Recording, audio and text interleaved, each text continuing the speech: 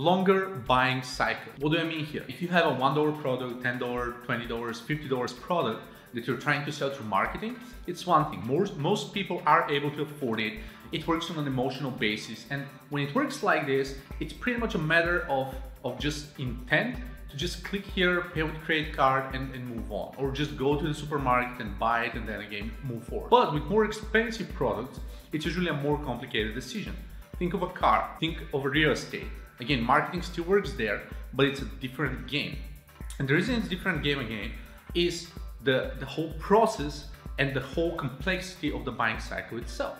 Because when you have a very expensive item or a product or again or a service or anything else that you're about to sell, which is usually B2B, then it is a complicated decision. It means that businesses need to talk to their CFOs, maybe their investors, maybe actually get an investment or a loan. It's a more tedious process, it's more complex.